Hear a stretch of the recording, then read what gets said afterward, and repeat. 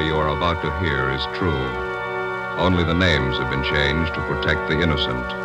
Fatima Cigarettes, best of all long cigarettes, brings you Dragnet.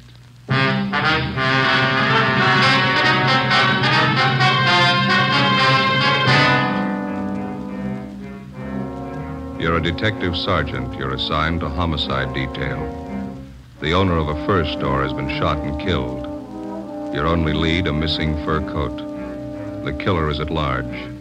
Your job, get him. If you want a long cigarette, smoke the best of all long cigarettes. Smoke extra mild Fatima. Yes, Fatima is the king-size cigarette which contains the finest Turkish and domestic tobaccos superbly blended to make it extra mild, to give Fatima a much different, much better flavor and aroma than any other long cigarette. That's why Fatima has more than doubled its smokers coast to coast. Enjoy extra mild Fatima yourself. Best of all, long cigarettes. It's wise to smoke extra mild Fatima. It's wise to smoke extra mild Fatima.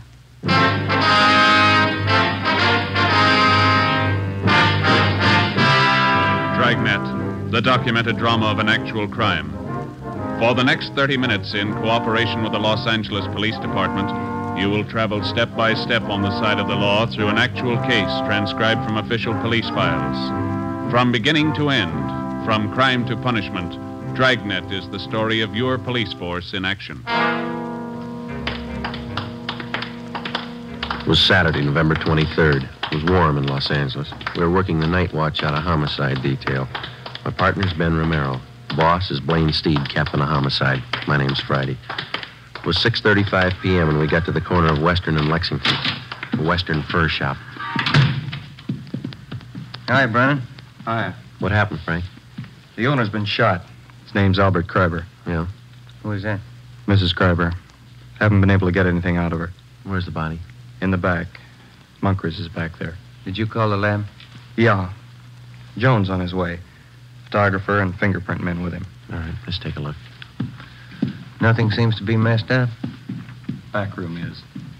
It was a small shop. A couple of fur coats on dummies on one side of the store, and on the other, a tall glass case holding about 15 more. Mrs. Kreiber sat on a straight-back chair staring at the floor.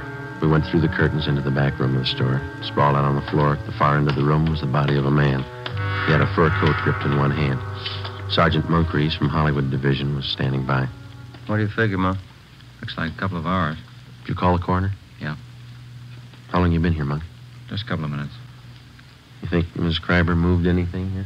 I don't think so. She was sitting in that chair when we got here. I don't think she's moved except to call in. Did she put in the call? Yeah. Empty shells are on the floor. Oh, you got a pencil? Yeah. Yeah, 32. Yeah. You think robbery? I don't know. Let's talk to the wife. Wait a minute. Bottle here. Yeah, Sierra Valley Wine Company. World's finest muscatel. 27 cents a pint. Nobody touched this today. No, well, I've been here, no. Okay, let's get out front. Anything in the customer files, Brennan? Not so far. Have you tried to talk to Miss Kreiber again? No, pretty bad.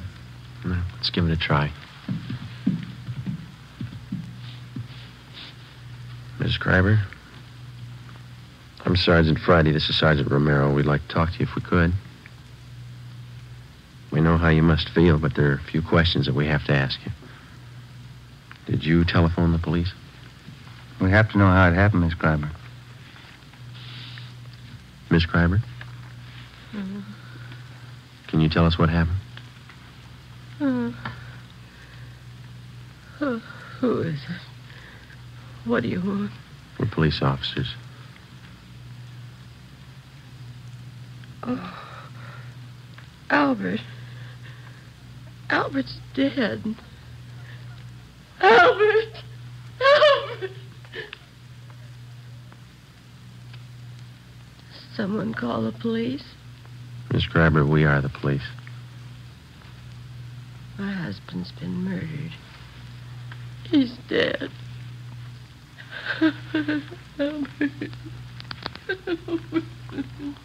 We better leave her.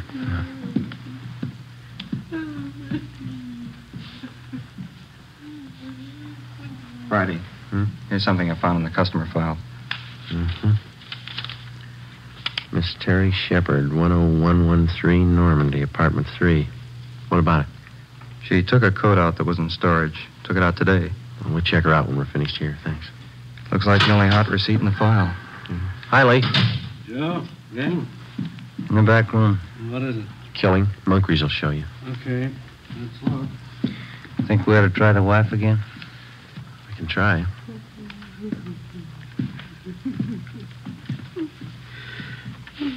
Miss Kreiber, can we do anything for you? Oh, I'm a little better.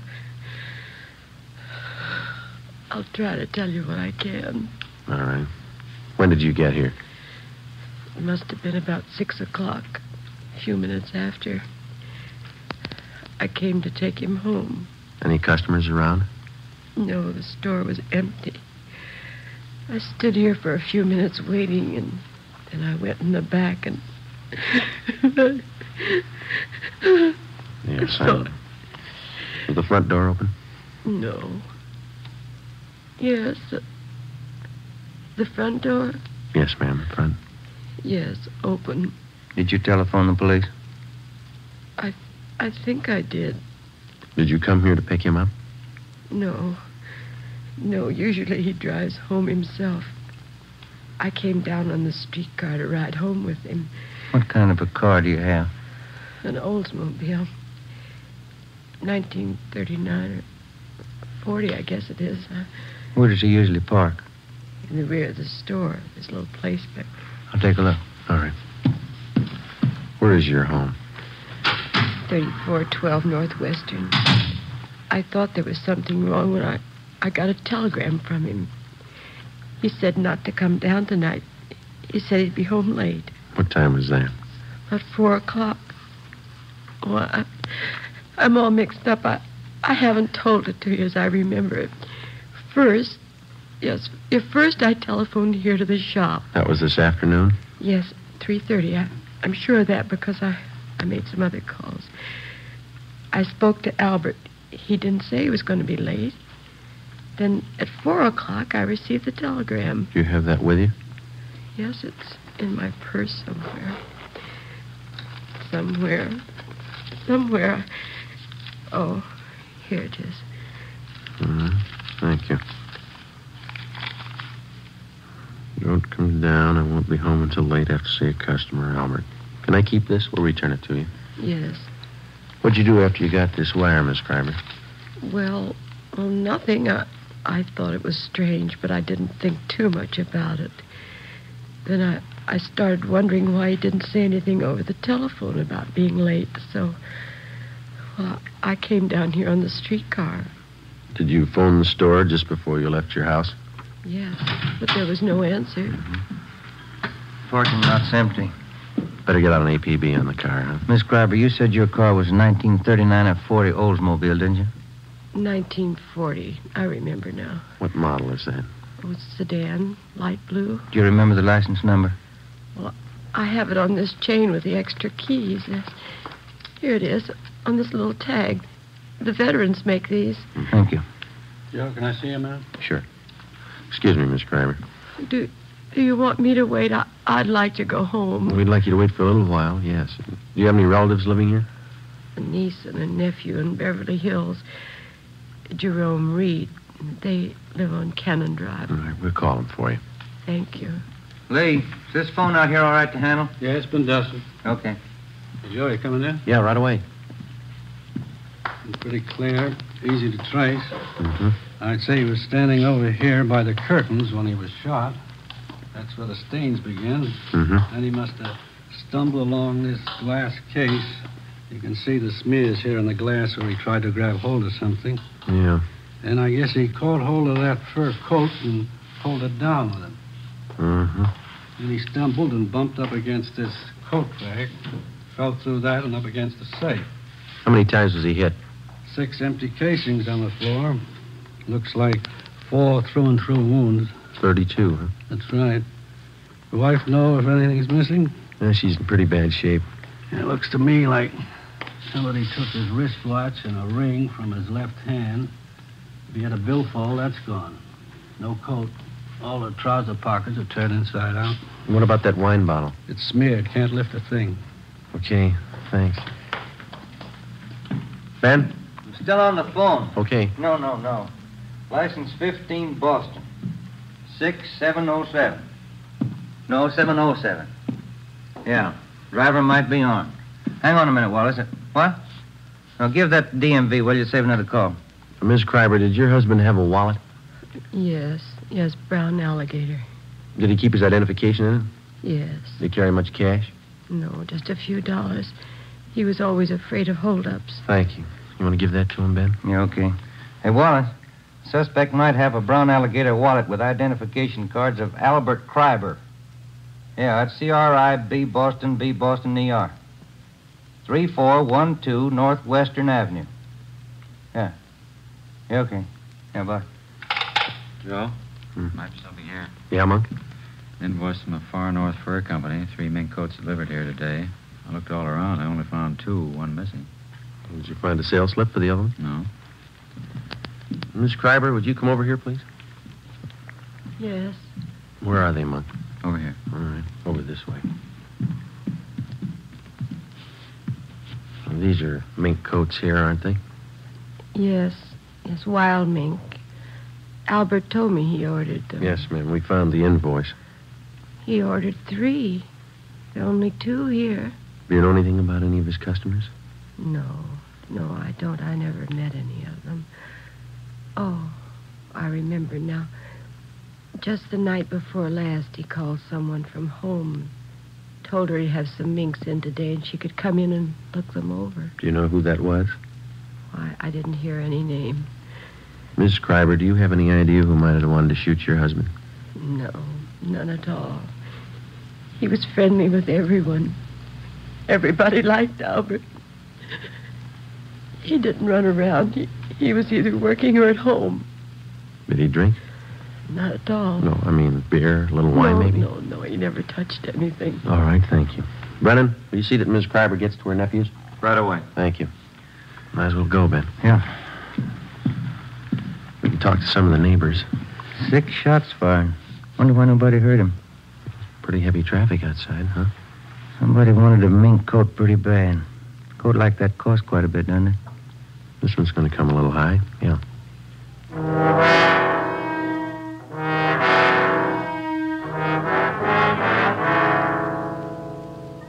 "7:05 p.m. Most of the stores along the street were closed, but a small shoe repair shop across the street was open, so we went over there. On the window was one word, Pete's, and a picture of a shoe. Sitting in the window was a small, dark man wearing a leather apron. He was working on a pair of shoes. Hello. We're police officers. I see you drive up across the street. Are you Pete? Sure. What happens to Mr. Kreiber? He's robbed? No, he was killed. No. Shot? I do not hear anything. Have you been sitting in your window all afternoon? Oh, most all the time. You see, I have machinery here. I advertise that way. People watch me. Mm-hmm. Do you remember seeing anybody going into Mr. Kreiber's this afternoon? This afternoon, the 4-man. 2, 3 long black cars. Uh-huh. Anybody else? Some. Were they women? Officer, they are all women. I see. Did any of them walk out with a new fur coat? There, all done. I do not see all of them, I guess, but I see 2. Can you describe them? One beautiful young girl, tall, red hair. She walked out with a big package. What time was that? 3, 4 o'clock. The second woman is about the same time. Funny thing. I do not see the bottle, but Benny from liquor store on corner tell me the second one, the blonde, she buys bottle wine. Did he tell you what kind? No. Reason I remember, I laugh when he tell me. I go over to Benny's for a can of beer. He tells me she buys cheap wine, walks out of Kreiber's with new fur coat. Me, I spend $5 for good wine, and my wife has no fur coat. How old was this blonde? How was she dressed? She's maybe 25. Young, not too young, but young. She has on slacks, gray. Mm-hmm. What kind of a fur coat was she wearing when she came out? Mink. Look from here like mink. I see. Did you notice where she went? The blonde, the gray slacks, mink coat. Yes, turned the corner onto Lexington and she went up the street. Did you see Mr. Kreiber's car drive away? No, he parked in back. I don't see him come in. I don't see him come out. All right. Thanks a lot, Pete. Mm-hmm. Officer, that blonde, something wrong there. How do you mean? Well, she has got fur coat, but she drinks wrong wine. I don't understand. Why do you say that? $5,000 coat, 27-cent wine. 7:45 p.m. Ben and I questioned Benny Davis at the Safety Liquor Store. He remembered the blonde and said she bought a bottle of Sierra Valley Muscatel from him between 2:30 and 3 o'clock that afternoon. He'd never seen her before. We contacted communications and gave a description of the blonde to supplement the All Points Bulletin. Then we started checking Western Union offices to find out where Mrs. Kreiber's telegram had been sent from. We finally traced it to the office at Normandy and Hollywood Boulevard. The operator who sent the telegram to Mrs. Kreiber also remembered receiving the call. She told us that the person who phoned in the message was a woman. The time, 3:22 p.m. We asked her to put a tracer on it and told her we'd check back. 8:24 p.m. Ben and I went to 10113 Normandy to talk to Miss Terry Shepard, whose name had appeared in the customer files at the fur store. The receipt showed she'd taken a coat out of storage that afternoon. This is something like the place the wife and I used to live in. Yeah? Same people must have built it. Apartment 3. Miss Terry Shepard. All right, come in. The door's open. Find yourself a seat, Fred. I'll be with you in a minute. Police officers, Miss Shepard. Oh? What's wrong? We'd like to talk to you. What about? Wonder if you could come out here, please. Well, I just got out of the shower. You'll have to wait a minute. Yeah? Yeah, this place has got the same floor plan as mine. Kind of small, isn't it? Not too bad. Wonder what rent she pays. You don't mind if I wear this tubing, do you? My hair's wet. It's all right. We're sorry to bother you. What can I do for you? You got a fur coat, Miss Shepard? Yeah, sure. Wonder if we could see it, please. Sure, but I don't think it'll thrill you. It's only muskrat. I bought it in Pittsburgh. Where is it, in the closet? Yeah. I'll get it. It's down the hallway, first door on the right. I think I know where it is. What's this all about, Lieutenant? What time were you at the Western Fur Shop today? Oh, I'd say 3 o'clock. Why? What'd you do while you were down there? I got my coat out of hock. I had it there during the warm weather. Paid the man, signed something, and he put the coat in a box, and I took it. Mm-hmm. Do you know Mr. Kreiber down there, the man that owns the store? You got me. The man was about 50. His hair was a little gray. I hardly even looked at him. This is the only fur coat, Joe. Could have passed for mink when I first bought it. It's pretty sad now, isn't it? Not mink. I'll give that closet a last check. All right. What happened? Did somebody steal a coat? Was anybody else in the store while you were there? Yeah. Yeah, there was another girl there. What was she doing? Nothing, just sitting. Do you remember how she was dressed? She was wearing a gray suit. Slacks. Blonde. Her face wasn't much, but she had a neat little figure. Do you remember anything else about her? Well, I didn't pay that much attention. Anything else in there, Ben? Not a thing, Joe. Maybe I'd better take this towel off my head. It doesn't look so hot when it's wet, but it's natural. It's natural red. Yeah. Is there anything else that you might be able to tell us? I think that's about all. I gave the man my claim check and the money, and he got the coat and put it in a box and gave me a receipt. Mm-hmm. Nothing else? No. Well, when I got the receipt, I saw the blonde walk over and pick up the telephone. I was just leaving then. Did you hear any of the conversation? She asked for Western Union.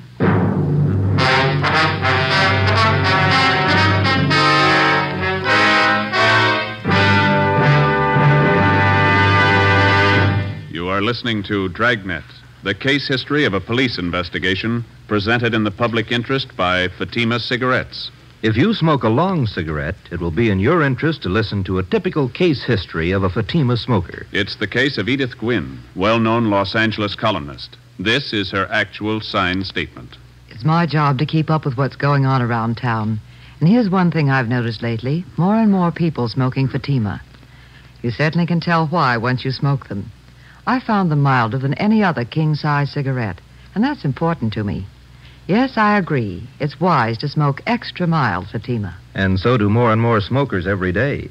Actual figures show extra mild Fatima has more than doubled its smokers coast to coast. So enjoy extra mild Fatima yourself. The king-size cigarette, which contains the finest Turkish and domestic tobaccos, superbly blended to make it extra mild. You will prefer Fatima's much different, much better flavor. You will agree. It's wise to smoke extra mild Fatima. It's wise to smoke extra mild Fatima. The best of all long cigarettes.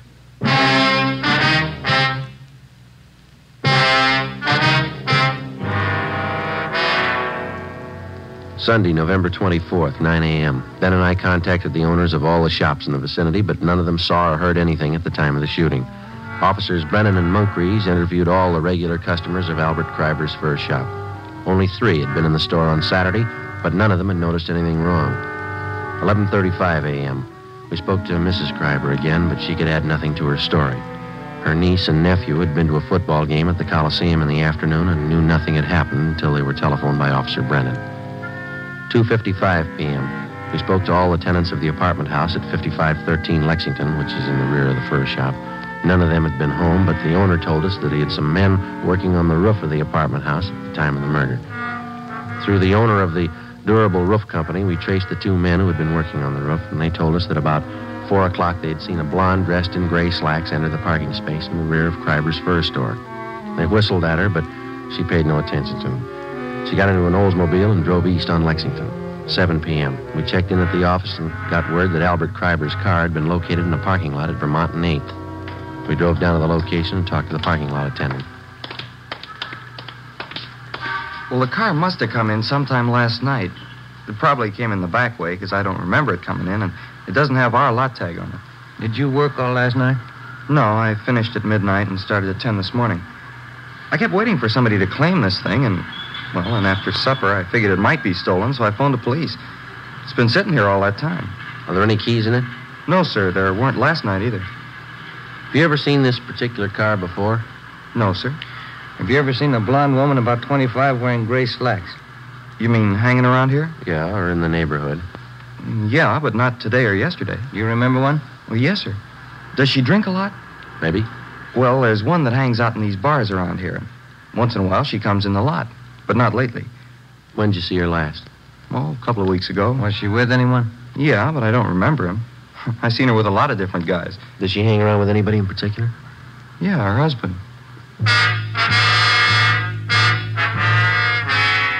Before leaving the parking lot, we pulled the rotor out of the distributor so that nobody could drive the car away. 8:12 p.m. We called homicide and asked for more men to canvass the bars in the neighborhood. Ben and I staked out on the car. We sat in our car across the street from the parking lot until midnight. Nobody showed up to claim the car. The streets were almost empty. Our only chance was that the blonde lived in the neighborhood or was in a bar and would sooner or later try to claim the car. 1:53 a.m. What rent do you suppose that Shepherd girl pays? You got me. 75? I don't know. I bet I pay more than she does. Is that Moncrief? Yeah. Hi, Monk. Hi. Let's take a look up the street. See that couple? Where? Coming this way. Blonde, gray slacks, fur coat. She's pretty drunk. Where'd you spot her? Turned the corner from Olympic. They've been looking in parking lots. Monk, there's a rear entrance to this lot off the alley. Do you want to cover that? Yeah. Thank you. You see him all right? That's it. Where'd they walk under that light?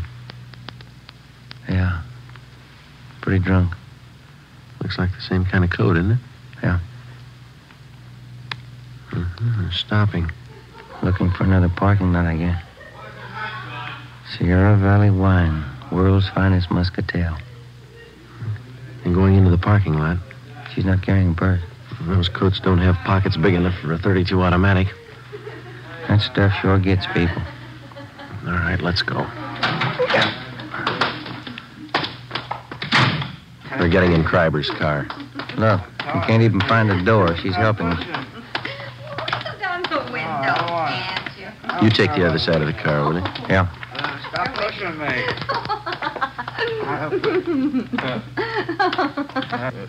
Who are you? Police officers. Can I see your driver's license, please? I ain't got a driver's license. What's going on? What's your name? Betty Moore. What's it to you? The registration slip on the steering column says Albert Kreiber. What's the matter with this car, anyway? Who's Albert Kreiber? Oh, I know who he is. This guy here. Who is this man? Huh? What do you say? He's a friend. That satisfy you? Yeah, Something matter with this thing. Take a look in the glove compartment, Ben. Okay. Come on, honey. Let's get going, huh? Yeah. It's locked. What do you want in there for? Let me have those keys. Hey, Here you are, Ben. How about going home? there's nothing in there. Let's go. Here's a purse. Give me that. You keep your hands in the wheel. It's a gun, 32. It's his. It's empty anyway. What do they There's want? nothing wrong in that. You have a permit to carry it? Yeah, I got a permit. Can I see it? I lost it. Give me those You keys. keep your hands on that wheel. Here's a wallet, identification cards, Albert Kreiber. Where'd you get these? I don't know. A man's watch, Albert Kreiber engraved on the back. Who's Albert I Kreiber? don't know, I told you. All right, let's get out of the car. Hey, let me push it. Why didn't that car start? All right, come on. Stand up. You get over there. Where'd you get the fur coat? I bought it. Where? I don't know. Joe, look at her slacks. Wine stains. I spilled wine on them. What kind of wine? Muscatel. Muscatel isn't a red wine, it's a white wine. Who's Albert Kreiber? I don't know. This is his wallet. This is his car. Where'd you get him? I don't know. I don't know. This the gun you shot him with? This the gun you shot him with?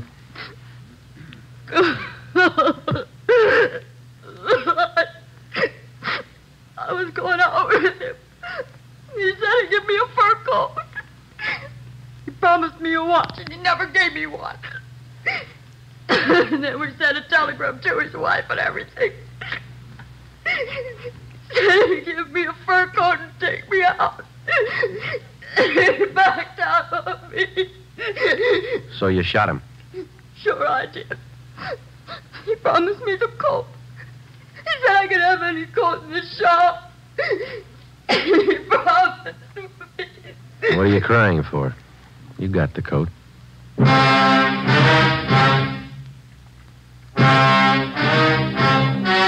The story you have just heard was true.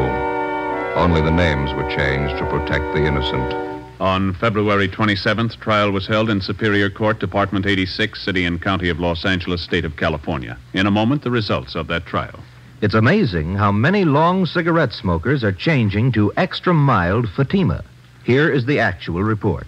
From coast to coast, extra mild Fatima has more than doubled its smokers. Yes, more and more smokers every day are discovering that Fatima is the king-size cigarette that is extra mild. Extra mild because it contains the finest Turkish and domestic tobaccos superbly blended to make it extra mild, to give it a much different, much better flavor and aroma. Enjoy extra mild Fatima yourself. Best of all long cigarettes. It's wise to smoke extra mild Fatima. It's wise to smoke extra mild Fatima.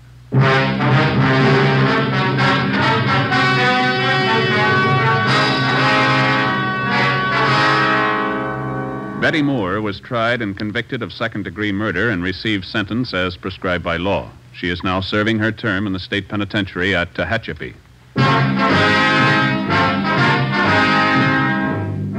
You have just heard Dragnet, a series of authentic cases from official files. Technical advice for Dragnet comes from the Office of Chief of Police W.A. Wharton, Los Angeles Police Department. Fatima Cigarettes, best of all long cigarettes, has brought you Dragnet, transcribed from Los Angeles. Next, hear Sarah Berner in Sarah's Private Caper on NBC.